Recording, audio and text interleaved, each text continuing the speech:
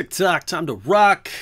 Good evening, good morning, good afternoon to everyone who's watching from all over the world. I'm your friendly neighborhood philosopher, David Wood, and with me now is the author of the Quran. We've got the author of the Quran with us, ladies and gentlemen. Whoa, is that me? Who's watching?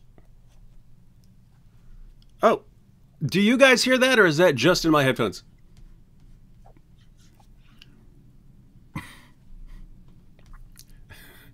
Sorry, guys. I do need to know, Robert, do you hear that? I don't hear anything. I did. Okay, good. No, I was wondering if I'm using a totally new setup here. I'm using a totally new setup because, as I mentioned, a bunch of people I contact and try to get live don't use Skype anymore. So I had a new setup, but I was interested in whether videos that are playing on my computer would just be audio to me or audio to you. And I started hearing one of them play. So well, it's actually our live stream. But if you didn't hear it, did anyone else hear it? Did anyone else hear? Okay, no, I've turned it off. I've turned it off, everyone. I was just wondering if you heard it or if I only hear it through my headphones, because that's kind of a, again, totally new setup here. Looks the same to you. It is totally different for me. So I'm messing around with some stuff here. Anywho, we've got the author of the Quran, and I can actually prove it. Can actually prove it here. But see, look. There we go. Robert Spencer. Robert Spencer, author of the Quran. This is good because you can hopefully clear up a lot of things since you are literally the author of the Quran. How you doing, Robert? Just great, David. Just great. You know, I'm glad that Quran, writing it was a big project, and I'm glad it's done. I was live with a Ratio Christi group in Texas, and it was during the Q&A, and the guy who runs the group goes, what Quran should we get? I mean, is there even such a thing as a critical Quran?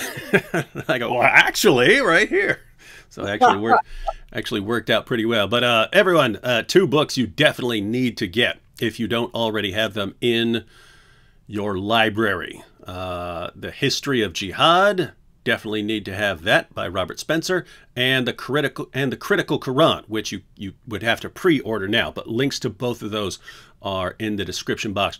Now, Robert, it's Ramadan, so we predicted that there wouldn't be any jihad because, well, Muslims are going to be too focused on growing closer to Allah and getting along as a community and getting along with the world and celebrating the feast of Ramadan. I don't know why they call it a fast. I mean, they gorge themselves with food multiple times per day and then sleep all day.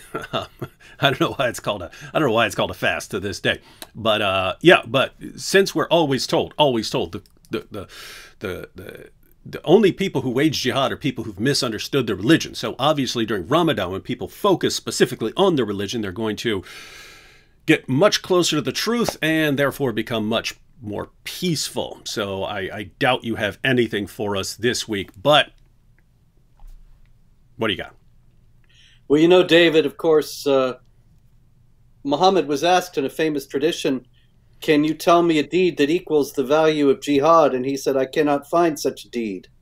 And so if you want to get closer to Allah, waging jihad's a real good way to do it as far as jihadis are concerned. And so there's usually quite a bit more jihad in Ramadan than there is the rest of the year, as if there isn't enough already. Let's start with the United States, shall we, since we're both here as far as I know. California, a man was sentenced to 20 years in prison. His name is Bernard Augustine, and he's apparently a convert to Islam who wanted to join ISIS. He actually visited websites about the ISIS recruitment process, and he watched a video. Went to a website that's had the heading, "How does a Westerner join ISIS? Is there a recruitment or application process?" And the wild thing about this guy, Bernard Augustine, is that he was completely honest during his trial, which, as you know, David, is unusual when it comes to this because Muhammad himself said war is deceit. And so they said, what do you think about ISIS now? They were probably setting him up to say, oh, I hate ISIS now. Now I have learned that ISIS is completely un-Islamic. Please give me a suspended sentence. But what he said instead was that he thought that the beheading videos were good and were really cool, and that he still hoped to get a chance to work for ISIS. And so they said, are you actually saying that you would do it all again and go back today? And he said, no, tomorrow, when you let me off. But they didn't. They gave him 20 years in prison, and presumably that is where Bernard Augustine can be found even as we speak. I'm sorry, Robert, but I didn't hear anything you said after the word Bernard. You're telling me that someone named Bernard. Well, that's probably why. That's we have to compensate for that. His entire life, kids made fun of him for being named Bernard, and he said, I'll show you. I'll show you all. That would actually be the theory, because they always need a theory for why someone became a jihadi. It can't actually be that someone converted and found out that Islam calls for jihad. And so it's always got to be some psychological factor. And so they've actually got one here. If my name were Bernard, I would probably want to join ISIS as well. Just then also get a name, a cool Arab name, and then you don't have to be Bernard anymore. Yeah, Al Bernardo, Al Bernard, Al Bernardi, Amriki, Al Bernardi, Al Amriki. That'd be awesome. Anyway, let's go up to upstate New York, Mount Morris, New York, very sleepy town. And in Mount Morris, New York, there was a gentleman from Ottawa driving through town named Badri Ahmed Mohammed. And he was speeding. And so Mount Morris, New York police probably don't have a whole lot to do. They stopped him for speeding and found that he appeared to be very nervous. Finally, they said, do you have anything illegal in the car? And Badri Ahmed Mohammed, just as honest and ingenuous as Bernard Augustine, said, why, yes, yes, I do. And so in a search of his car, 58 illegal guns were discovered.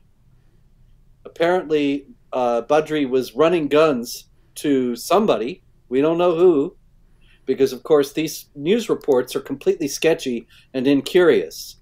But it does seem as if he was trafficking in firearms, and, of course, the possibility cannot be ruled out that he was getting the firearms to a jihad-related group. Even if he wasn't, however, often we find that this kind of illegal activity, including drug sales as well, is used to finance jihad activity. Not saying this is what Badri Ahmed Mohammed was up to. Maybe he was just your garden variety arms smuggler, but the possibility cannot be ruled out by anyone informed about these issues. Jihadis of the world, you should spend a couple of years like playing poker or something like that to get a good poker face for when the cops start asking you what you've got in your car. Because if you're not used to that sort of thing, you might just start blurting stuff out. Well, yes, I have dozens of weapons in my car. It's not as if he can't tell a lie. Mm-hmm. I mean, deceiving the unbelievers is right there in the Quran, chapter 3, verse 28. And notice if he just kept his cool when he got pulled over, I mean, all right, you're going to get a ticket and then bye. There you go. Mm-hmm. Dumb. Let's go to Chicago. Sarah Abdul Rasul. Now, Sarah is a name that suggests that she's a Christian. However, oftentimes you find Muslims in the United States taking on names of that kind because they're easier for Americans to deal with and pronounce. The last name, Abdul Rasul, that is slave of the messenger, very strongly suggests that we're dealing with a Muslim. In any case, she is a Palestinian, and she went into a bar. Palestinian walked into a bar. And hey, here you go. Here you go. Here you go. Here you go. Hold up. All right. A jihadi walks into a bar. Yes. Jihadi walks into a bar, and the bartender says, "What are you doing? We serve alcohol here. You're not supposed to be in here." And the jihadi says, "Oh, I thought this was a different place I was supposed to blow up." It's good. All It's right, good. I'll try that one. Okay, Sarah Abdul Rasul goes into the underground Chicago, a Chicago bar, orders a drink, notices that the bartender is wearing a Star of David necklace. Sarah Abdul Rasul flies into a rage, demands that the bartender take the necklace off, says, "Your people are killing my people." Whereupon the bartender says, "Oh, you're Palestinian? I didn't mean to upset you." And Abdul Rasul responded that she actually hates Jews, threw her drink at the bartender.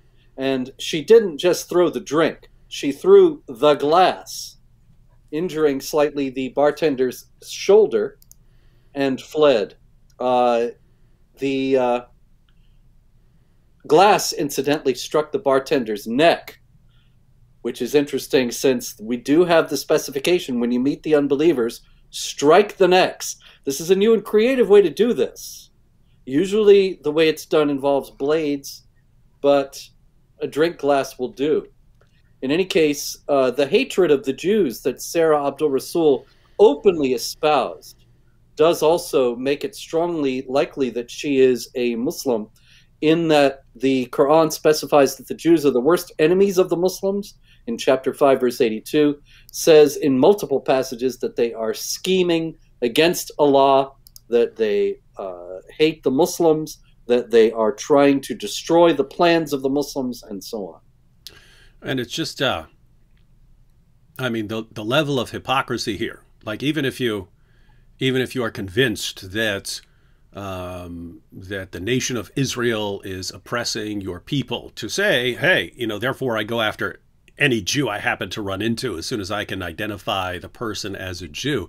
That's specifically what everyone is told not to do when it comes to Islam.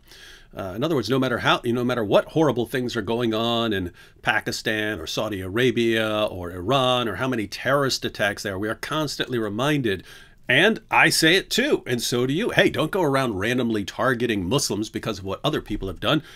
Suddenly, perfectly acceptable if you're talking about Jews. Yeah, also this kind of collective punishment and collective responsibility is something that we see all the time from jihadis who attack random Jews in Europe on an alarmingly frequent basis because they blame them. And recently, of course, we had the Colleyville, Texas hostage situation where a Muslim went in, took hostages in a synagogue because an Al-Qaeda operative is in prison. And so he blamed the Jews, because of course they control the world, in his view, for imprisoning the Al-Qaeda operative. So he figures that this random group of Jews in a synagogue in Texas, they're responsible, or they're all connected up. It's interesting, in light of what you say there, David, about how we're always warned that it's so terrible to act as if Islam has something to do with the actions of individual Muslims. And yet this is what is constantly done by some Muslims against Jews. Last week, David, I told you about a case, very strange case in Seattle, where a gentleman named Tyrone Bernard Wells told police that he had killed a woman because he was reading the Quran, and the Quran gave him the idea that he ought to kill her. I do believe we discussed that last week. Mm-hmm. A new detail came out in this week about that story, and that is that he called 911 after he killed her, and he said this, oh, excuse me, just a second. He said, it was on my account. And the operator replied, hold on, you said the murder was on your account? What does that mean? And he said, yes, ma'am, that means in the name of Allah, I murdered her. And what's interesting about that is that Seattle Times reported that the motive was not known in this killing. And yet here's a man who now twice has affirmed that the killing had to do with what he read in the Quran and somehow had to do with his acting in the name of Allah. But the local media will not report that because, of course, it doesn't fit the media paradigm that Muslims are always, and in every case, victims. Hmm. Did we talk about the Ryson guy last week? I think we did. Ishtiaq Ishtiaq Ali Saim. We can recap. Well, he just accidentally bought 800 uh, ricin seeds when he meant to buy 8, or so he says. Oops. So he was going to plant them as a decoration, not ricin, castor beans that you make ricin out of. Mm-hmm. He was going to plant them as a decoration in his house, but he accidentally bought 100 more than he 792 more than he wanted, and of course he has now been sentenced. That, But I that don't. always that always happens to me. Yeah, yeah, I've accidentally bought hundreds more of things that I want. Did we talk about? I don't believe we talked about Malik Sanchez, did we? Or did we? I'm Not that I sorry. recall. Go ahead. You'll have to. Sanchez is this guy, used to be a famous YouTuber. He's not so active anymore, called Smooth Sanchez. He's about the opposite of smooth. He would walk around New York and be an obnoxious jerk. Essentially, that was his act. He would walk around New York and somebody was with him filming him, and he would yell at people, harass people, insult people. He even hit one guy at one point, but apparently the guy didn't press any charges. I watched hours of this creep's videos, actually, because I wanted to see where he actually went into I didn't go into the restaurant, excuse me. This was during the height of the COVID business, and so the restaurant was outside, and he walked up to diners outside the restaurant, and he said that he was going to enhance their meal. And then he said, "Bomb detonation in 2 minutes. I take you with me and I kill all you. I kill all you right now. And I kill all you for Allah." And he went on and on in that vein, terrifying various people who were able to hear him. They fled. He was sentenced the other day, no jail time. He's acknowledged that it was an obnoxious thing to do. I do wonder, though, if he had been saying anything else, if he'd been saying KKK or I'm a white supremacist or something, if he would have gotten off so easily. Yeah, it'd be international headlines. I expect so. In Boston, our old pal Dzhokhar Tsarnaev, the Boston Marathon bomber, interestingly enough, his death penalty sentence has been reinstated, and he's appealing. He doesn't want the death penalty. And I find this very strange, because isn't death for the sake of Allah the highest goal? That's a Muslim Brotherhood motto. He made it very clear that he was doing this for Allah and for Islam. Has Dzhokhar Tsarnaev lost his faith? Is he no longer looking forward to the virgins? It has to be asked, because if he were a pious, believing Muslim at this point, you would think he would be happy that the death sentence was reinstated. Yeah, some of the attacks I recall reading about over the years were kind of suicide by cop situation where jihadis would dress up like they've got a bomb even if they don't have a bomb, just so they can run up into an area and police will shoot them so that they can go to paradise being killed by the unbelievers. But yeah, that was I'm sure a lot of people here know, but that was Muhammad's highest wish. He said, I just want to be martyred and then come back to life and then get martyred and then come back to life and then get martyred and then come back to life and then get martyred. I just want to kill and die and then come back so I can kill some more and die again and come back and so on. And so, my goodness, why in the name of common sense would you want to be sitting in a cell for the rest of your life, knowing that you could, start getting your reward there? Yeah, and it's interesting because we know that his brother Tamerlan, who was killed during the whole business at the start, he was a true believer, and he was very dedicated to Islam, and he got his brother into it when his brother was sort of a slacker dude, smoking a lot of pot and wasting his life. And now I'm wondering, the brother's dead and he's sitting around in jail all day. Mm-hmm. Maybe he's thinking it over. Yeah, and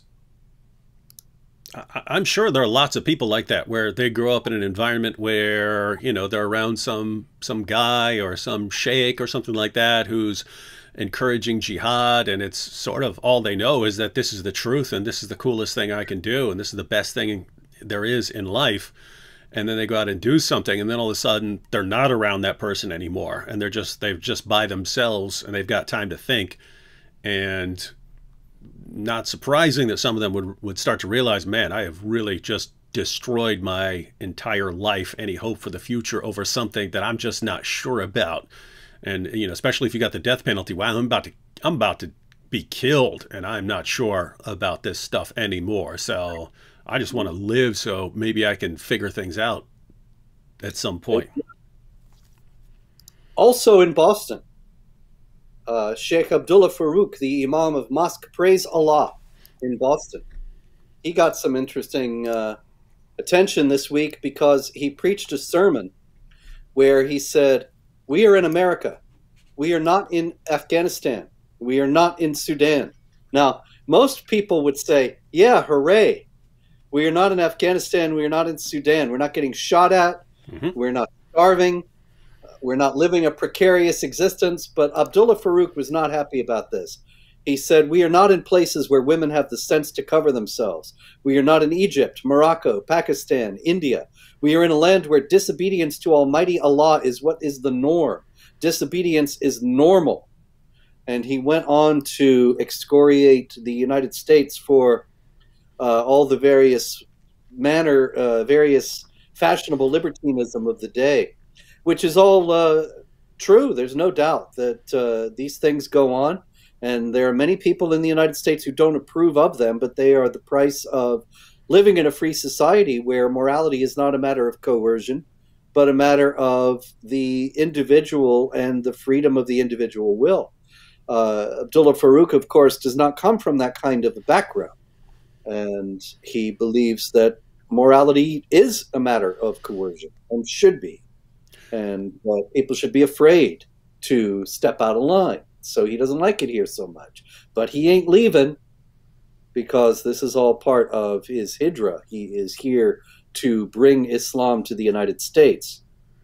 It is very strange, isn't it, that, I mean, you've got multiple Sharia-compliant hellholes in the world, and you've got the entire spectrum. You've got the entire rainbow of various degrees of Sharia compliance in various Muslim countries. You got places where they'll kill you for apostasy or for blasphemy. You've got other places where they'll sentence you to prison for those crimes. You got the entire spectrum.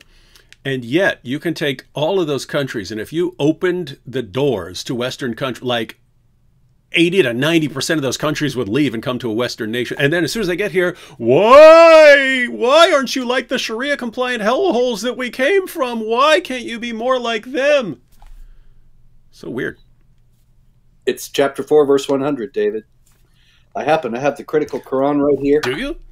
Yes, and if we crack it up to chapter 4, verse 100. Ooh, this is rich.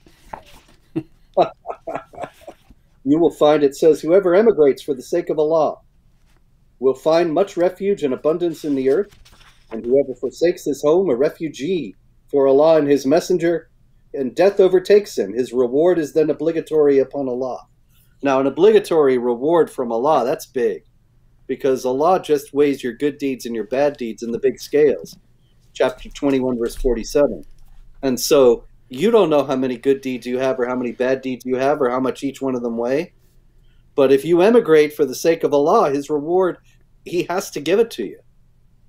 And so that's got to be big. Yeah, anytime Allah, with one of those giant thumbs on one of his two right hands, it agrees that he's going to put that giant thumb on the scale of your good deeds to weigh it down to make sure you definitely get into paradise. You want to pay attention, that sort of thing. Yeah. And so it's understandable that Abdullah Farooq is not going anywhere. All these people, I wrote an article about him, and all these people were writing, well, then leave. That's not what he was saying. What he's saying is we have to Islamize the United States.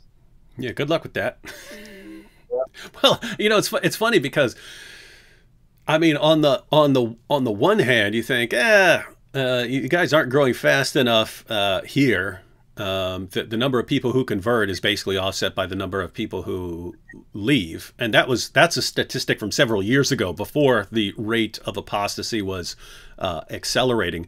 And the rate of apostasy continues to accelerate. So you're thinking, you guys are going to be losing ground here over time. You're not going to be taking us over at any time. And yet we've seen some remarkable success just by constant whining about being the true victims in all of this. No, I mean, every terrorist attack that ever happens was used by Western media organizations to get more Muslim spokesmen on TV to tell everyone about Islam. So every time there's a terrorist attack, it was, oh, we know that most Muslims do not support this terrorist attack, so let's get all the most popular Muslim speakers on our network to tell everyone what real Islam is about. No, Islam is just the religion of believe in one God. You believe in one God, don't you? And they preach, and then you get these waves of conversions after every terrorist attack. And it was, I mean, it was like they were encouraging them to launch terrorist attacks. Hey, the more terrorist attacks you launch, the more airtime we'll give you to tell everyone about Islam and win more converts. Very, very strange stuff. So on the one hand, I think you guys aren't going to really take over, and I don't believe they are. But given the small minority of the population they make up, they do have a ton of influence over everyone: politicians, journalists, all of Hollywood, all of the entire education system. Powerful thing, that victimhood status. Yeah, I was amazed when we had last September, the 20th anniversary of the 9/11 attacks, and I saw article after article after article, not just one, not just two, not just five, but all over the place. The primary focus was how Muslims supposedly suffered in America after 9/11. It was as if you would have thought the attack was on the Muslims on 9/11 from the way that the coverage went. Yeah, and I remember I read an article, I think it was in the New York Times, but it was by Aziz Ansari. So he's a comedian. I like Aziz. Oh, yeah. Yeah, I know who that is. Yeah, I only saw him in one show, that one with Ron Swanson. Yeah, Parks and Recreation. Yeah, so yeah, he was a hilarious character. I thought he was cool, but he wrote an article, again, I believe it was for the New York Times.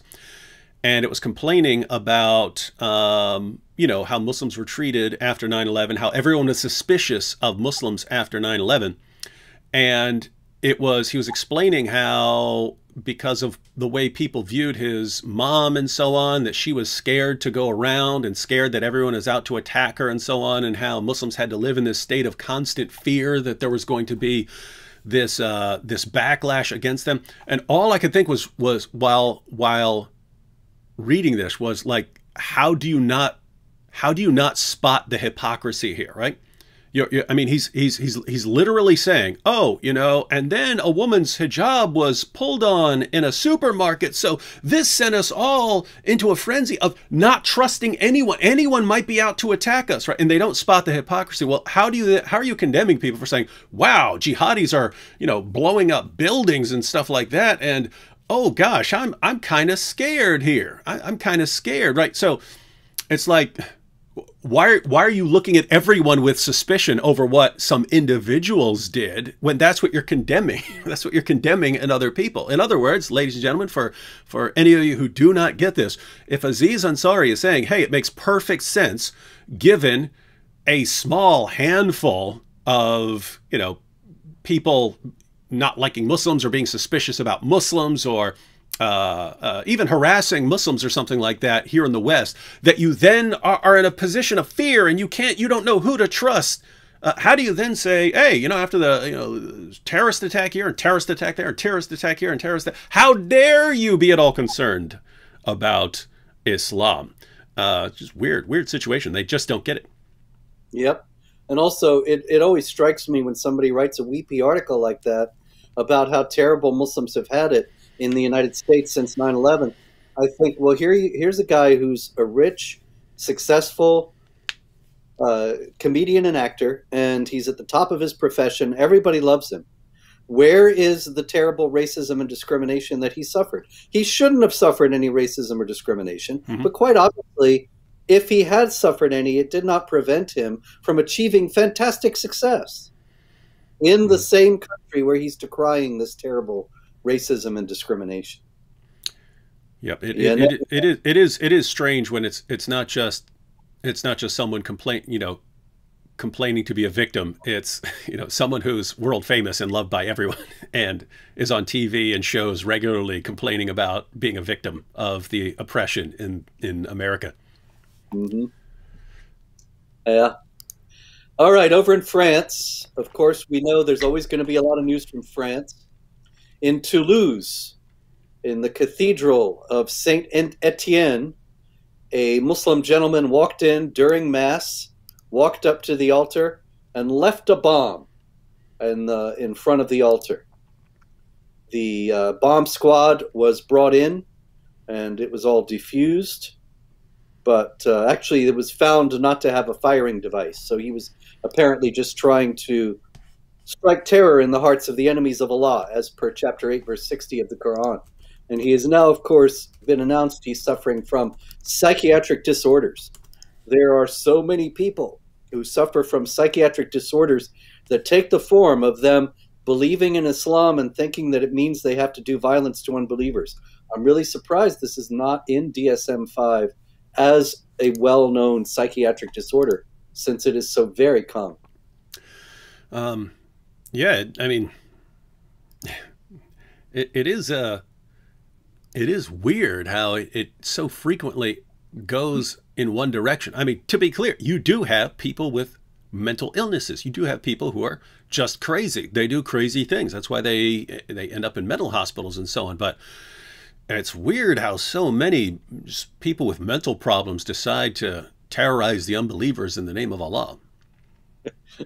And it's even though it's almost universally ascribed to mental illness, it is yet not a recognized category of mental illness itself.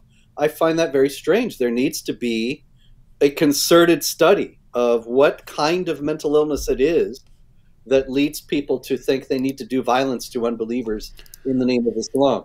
Sudden Jihad syndrome. Indeed. Sudden Allahu Akbar syndrome. Yes. Speaking of Allahu Akbar, I love your segues, man. Your segues are awesome.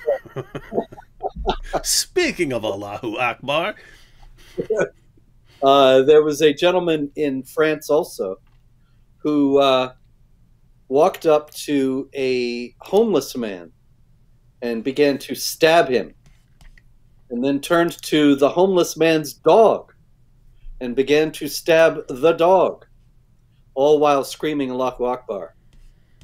Now, of course, we know Islam hates dogs. Muhammad ordered all the dogs except hunting dogs to be killed, and said that the passage of a dog or a woman in front of you while you're praying will invalidate the prayer, and angels don't enter a house where a dog is. So it's understandable that he would not only stab the man, but stab the dog. And that was on the issue of dogs. That was after he made the exceptions after his followers complained to him, because it was just kill all dogs. And it was, what's crazy is the historical background for that. He's supposed to meet with the angel Gabriel, and the angel Gabriel doesn't show up for his meeting, and he's all whining, oh, why did the angel Gabriel stand me up? And they found a puppy in the house, and of course angels won't enter a house with a dog, and that's when he ordered his followers kill all dogs. And so at that point they're just running around mass killing dogs. And they said even the dog of a Bedouin, right? So traveling people who live in the desert and stuff like that, they're going after their dogs to kill them and so on. And then people complain, I kind of need my dog for help with hunting and this and that. And then, okay, well, except for dogs in those situations, and except for the black dog. The black dog is Satan, according to Muhammad, which leads to the obvious question, why's it got to be the black dog, Muhammad? Why indeed? Just like the passages in the Quran, actually, where the skin of the damned is black. Okay, shall we go to France again? All this talk about France. Yes. I mean, it really, really confirms. It really confirms what basically the stages of jihad that we talk about. Mhm. That based on the percentage or strength or status of people in a population, that determines how you act towards the unbelievers. And looking at New York Times article right now, complaining about how bad things are for Muslims in France right now, and saying that they're being forced to leave France because it's so uncomfortable there. But they say around 10% of the population of France is now Muslim, and so if you have around 1% of the population of the United States is Muslim, around 10% of France, and then in places like Saudi Arabia, massive majorities and so on.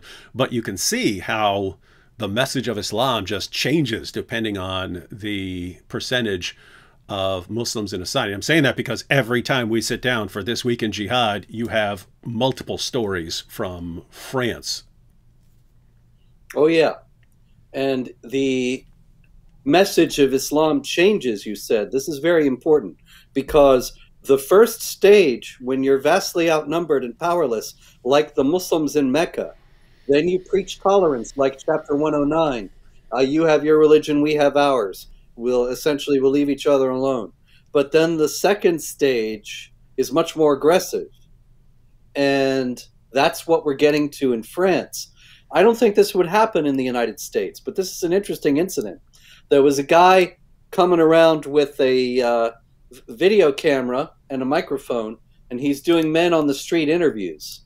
And I have the video at Jihad Watch. It's in French, but I translated it. And what we have is the guy goes up to. He's a kid. It's obviously a young people's show, whatever show it is. And he goes up to a group of Muslim young men, probably about 20 years old. And he says, "What would you do?" Because France is having a presidential election right now. "What would you do if you were president of France?" And the young Muslims he talked to, they start to give him a list of what they would do. The first thing is a genocide of the Jews. And then they would go to start on the homosexuals. And they say this, everybody's joking around, but it's very clear that they're quite serious about this.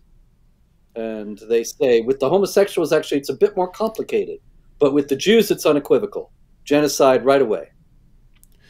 And I guess we shouldn't be surprised. I mean, you've got people in the UK and the United States openly calling for the public execution of apostates and for all kinds of other things, and they're extremely popular. It's not just you're okay saying these kinds of things if someone randomly comes up to you on the street. You can be shouting these things on YouTube and Twitter, and they're totally fine with it.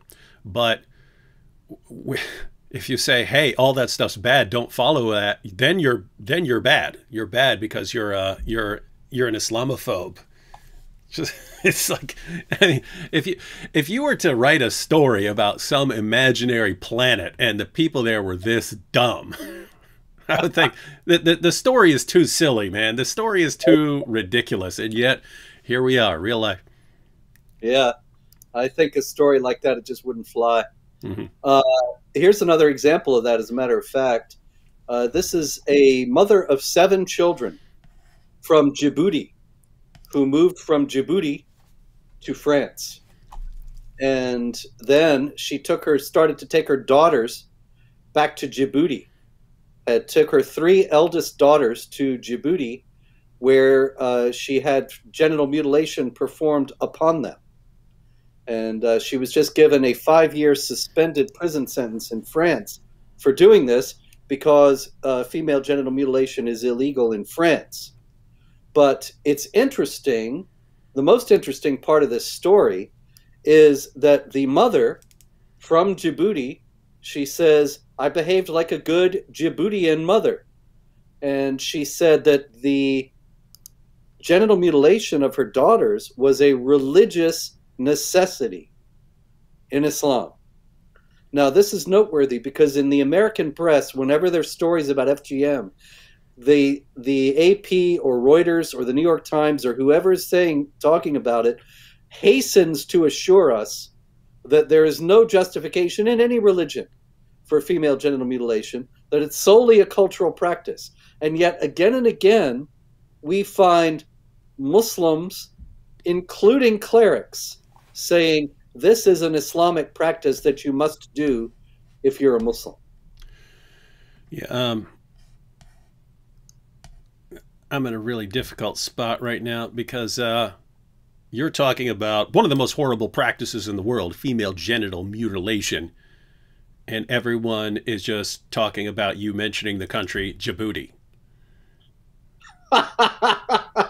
And that messed up. We're here, we're talking about some horrible, horrible stuff, and everyone's going, oh, Djibouti. And then they're all bringing up Sheikh Yabooty, which is the apostate prophet's character, Sheikh Yabooty.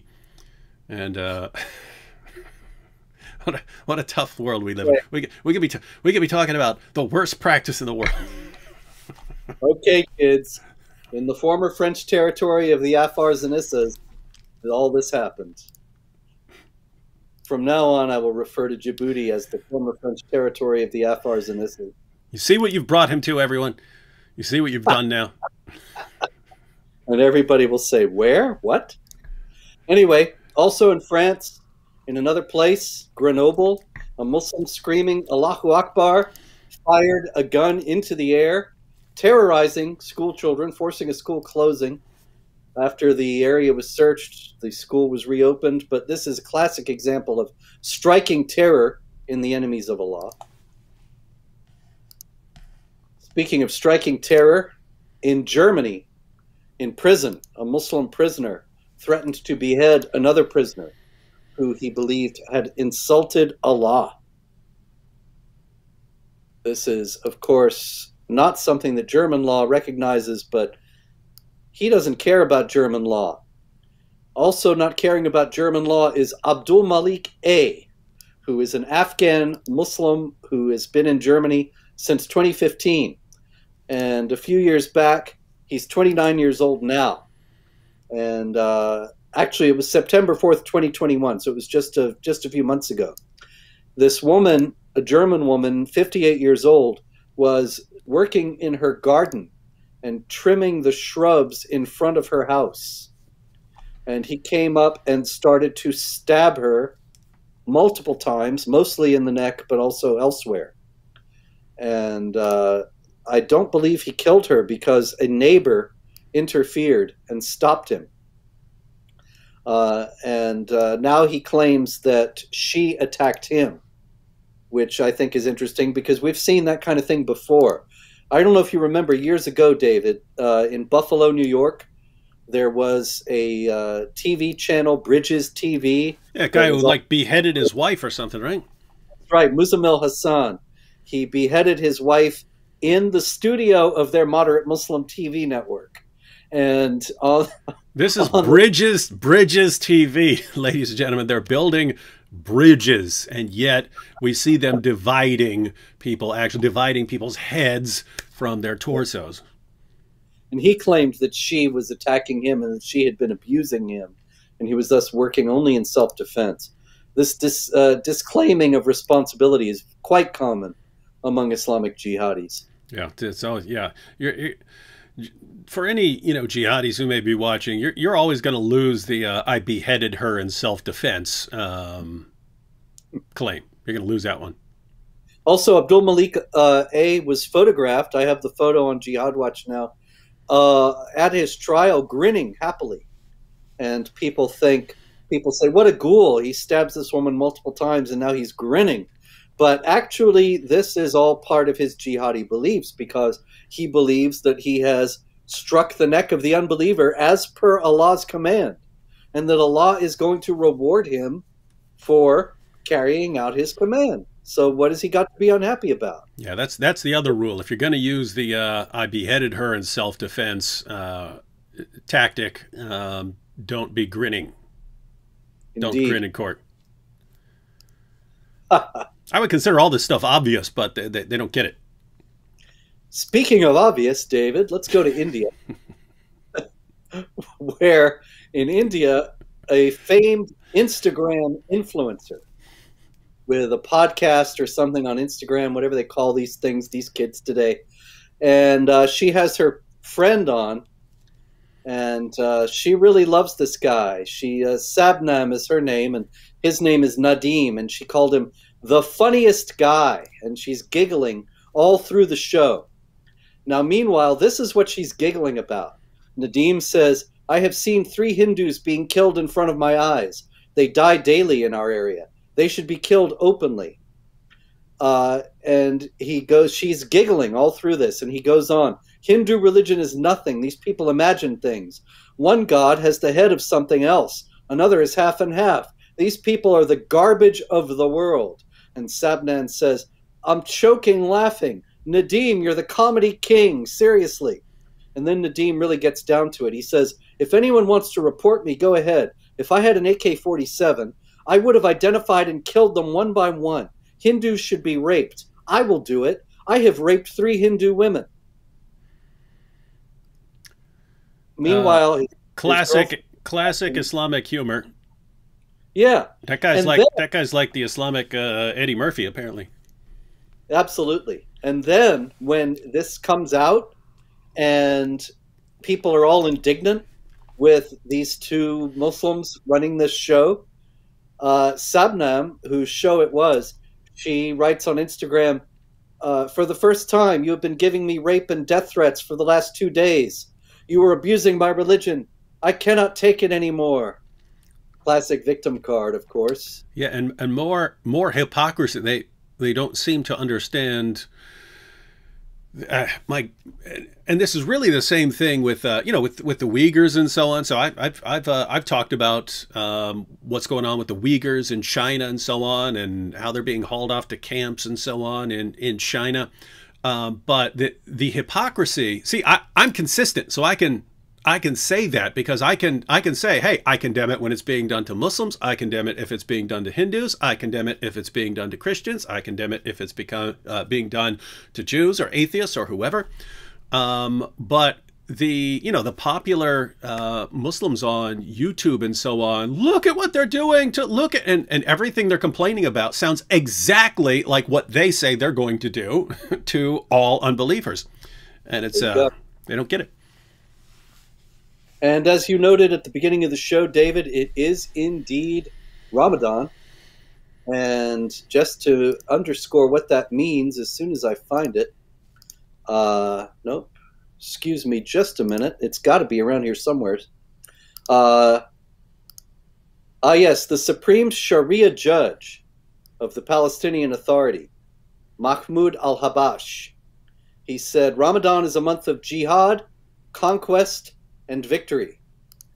And so we see that there has been a rash of jihad attacks in Israel, 11 people killed in separate attacks, and then thousands of Muslims all screaming Allahu Akbar, marching in solidarity with not the victims, but the perpetrators in Israel. These are not Palestinians, actually, but Israeli Arabs who are ostensibly loyal to the Israeli state. And of course, also in Israel over the last week, a group of Muslims broke into Joseph's tomb and vandalized it, which I thought was interesting because, of course, Joseph is a prophet in Islam as well as in Judaism and Christianity. So I was actually asked earlier about why is it that they would destroy the tomb of one of their own prophets. But of course, in Sunni Islam, and Hamas and Islamic Jihad are Sunni groups, venerating the tombs of the prophets, that's idolatry, that's shirk. And so they don't have any regard for the tombs of the prophets because they believe that they will tempt one away from the worship solely of Allah. Yeah, that was ISIS did the same thing. Yes. Interesting to note that one of the murderers who committed one of these jihad attacks, he started out in a mosque in Jaffa. He prayed there in the mosque. Then he went out, carried out his attack. I believe he killed 2 people, if I'm not mistaken. And then tried to return to the mosque, clearly situating his act in his Islamic devotion for Ramadan. Yeah, that's That's totally weird. That's totally weird again. I mean, it's all got something to do with Islam. yeah, you would almost get that idea. I don't know where you could Yeah, possibly get that. fortunately, we just know better from instinct or something because Yeah. Oh, this is an interesting one, David. Also out of India, relating to India, that is. We talked several weeks ago, quite some time ago actually, about the hijab controversy in India. hmm hmm You emphasized quite rightly that you don't believe there should be coercion from authorities in terms of the conscience of the various people involved. But it's interesting to note that Ayman al-Zawahiri, the head of Al Qaeda, who many people thought was dead, was reported dead in 2020. He took this opportunity to reappear for the first time in a couple of years in order to use the hijab controversy in India to call for jihad in India.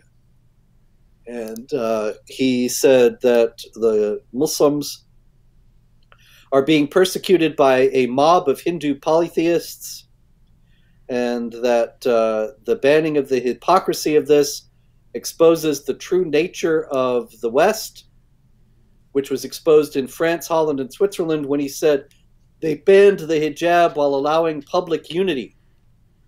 And he said the enemies of Islam are one and the same. Those fighting the hijab in Egypt are the same as those in India. And consequently, the Ummah needs to unite and fight jihad in order to defend the hijab altogether. And here again, it's not really a problem. People should be able to wear the hijab if they truly wish to. But the problem is that many women are brutalized, threatened, even killed for not wearing the hijab. And that's the real coercion. But of course, Az-Zawahiri believes that's a good thing and has nothing to say about that. yeah. So once again, you basically have positions like ours where we're consistent. We say, hey, no side here should be forcing the other side to. It's one thing if you say don't walk around naked or something like that, but if you're just saying, hey, I want to put a cloth around my head or something like that, or I want to take the cloth off of my head, I would normally say, hey, I don't think governments and so on should be controlling decisions like that for people. But here again, you have the hypocrisy where, I mean, Muslim sheikhs and imams, they want to control everyone. They want to control what everyone's wearing. And as soon as someone tries to control it in a way that goes against the way they're trying to control it, then we have to wage jihad. We have to go around slaughtering people in the name of Allah over this. Not just, hey, you ladies, well, don't go to school there. We'll make a separate school for you where you can wear whatever you want, and fine, if that school doesn't want you, then don't go to that school. Let that be your protest against their rules. Instead of doing that, nope, it's we got to have a bloodbath here, and I don't think they'll win that one in India, man. I don't think they'll win that one over there. Well, there's a lot of unrest, a hmm lot of jihad attacks in India. Let me see. Recently, there was a religious procession, a Hindu religious procession that was stoned. Ravami, excuse me, procession passing into Muslim areas, and they threw rocks at the procession. Muslim was caught vandalizing the idols in another Hindu temple. This is something. It's getting more violent, I think, in India.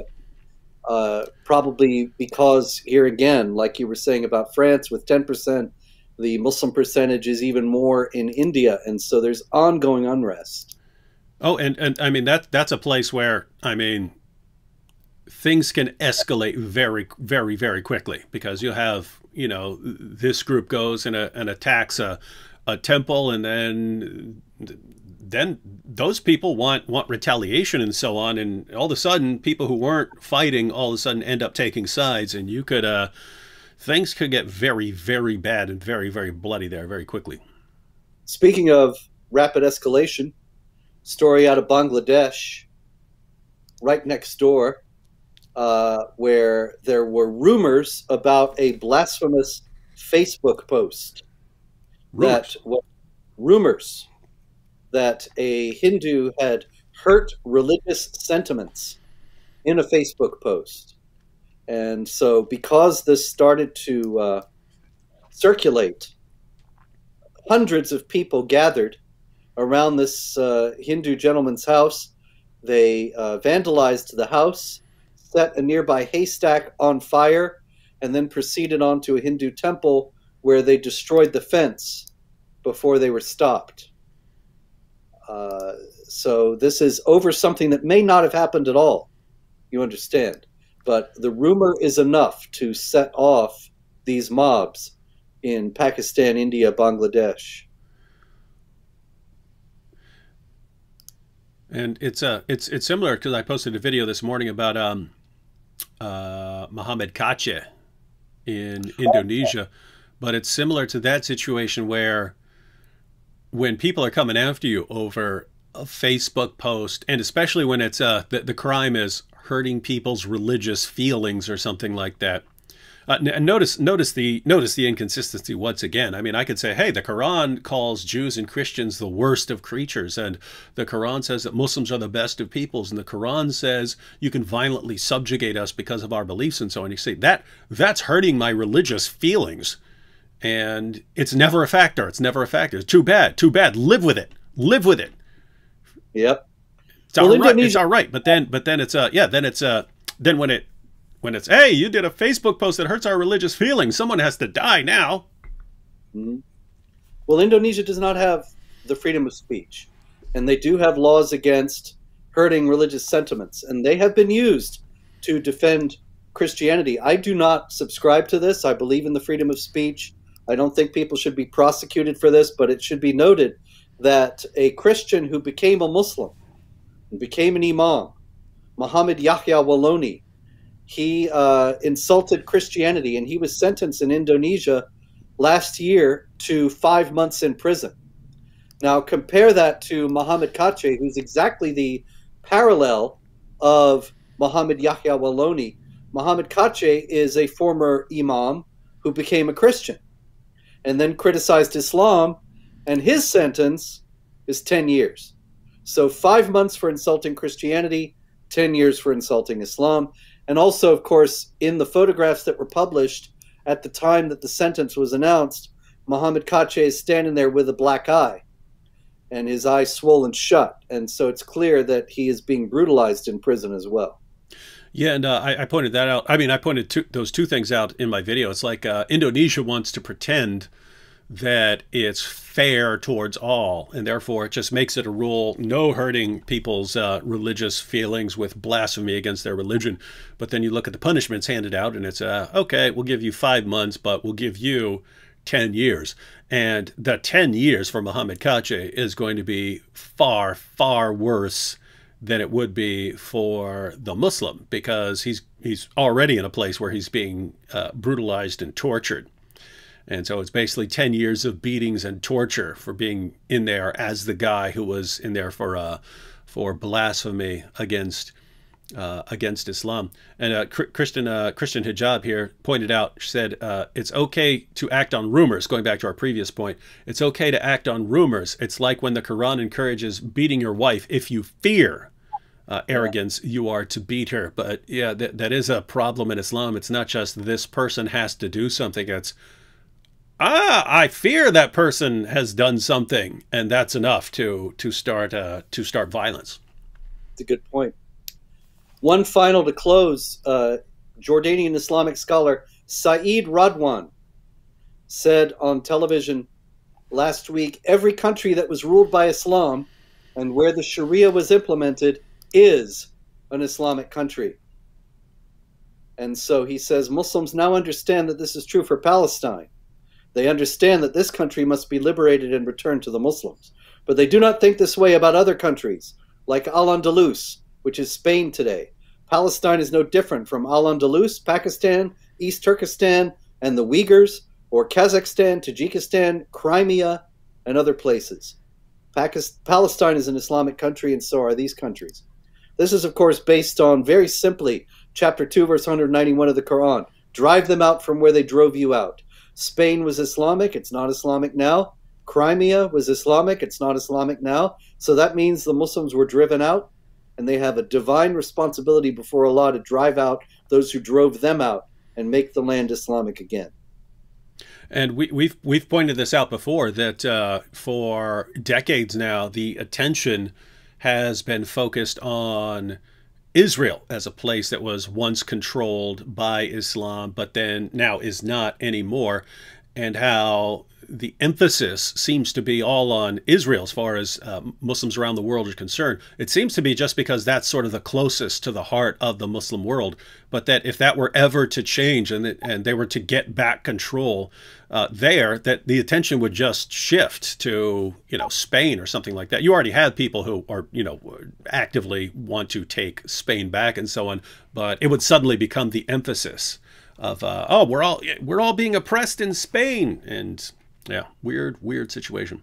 When I mean, once again, it's the hypocrisy. I mean, Mecca was controlled by pagans, and Muhammad showed up with an army and took it. You know, yeah. free Mecca, free Mecca. Give it back to the pagans because they once controlled it. And same thing. I mean, you know, Islam starts there, and then expands westward across northern Africa all the way up into Europe, and expands eastward all the way out to India and China. And guys, you did not get there by defense. All right, you didn't get there by defense. So if you want to start saying, hey, well, at one time some other group controlled it, therefore give it back, be consistent, free Mecca, and then start freeing everything else like a row of dominoes. Yep. Yeah, I want the right of return to my ancestral home in Turkey. When I get there, David, it's a beautiful seaside villa, and we will host a magnificent Muhammad drawing convention there. Oh, that'd be awesome. That would go over totally well over there. Oh yes. Yeah. There's plenty more Jihad, but I see we're out of time. Yep, guys. Well, that's our time for Jihad this week. We keep coming back to the issue of Jihad because the Jihad don't stop. Ladies and gentlemen, the Jihad just does not stop. It's been relentless for 14 centuries. And as I pointed out, if you, the vast majority of people, even in the world today, even among people who study Jihad in the Muslim sources, have no idea how relentless it's been for 14 centuries, because we generally only look at the time of Muhammad. Some people might look at something, you know, around the time of the Crusades, and other than that, we'll be familiar with some of the things going on today, like ISIS and so on. When, if you get Robert's book, The History of Jihad, it's just never stopped. There's never been a time when Jihad was not trying to advance. The only time it slows down or is paused is because someone more powerful than them stopped them from advancing. Anytime Jihad could advance, it has been advancing. It has been relentless. And get that book so you can understand it, and get the Critical Quran. Again, links are in the description box. And I saw people asking about the Ramadan Bombathon, because I've covered that in videos before. And then Glenn over at thereligionofpeace.com, he always keeps a running tally of Jihad attacks, and numbers are fortunately significantly down from, you know, when they were peaking around the time of ISIS, when there were, you know, Ramadan was an absolute bloodbath. But even now, when things are relatively much more calm, you still have far more attacks carried out in the name of Islam than in all other ideologies combined in the world. So maybe next week, when we're talking about This Week in Jihad, we'll pull up the latest tally for the Ramadan Bombathon. All right, so thanks, Robert, for joining us, and I guess we'll see y'all then.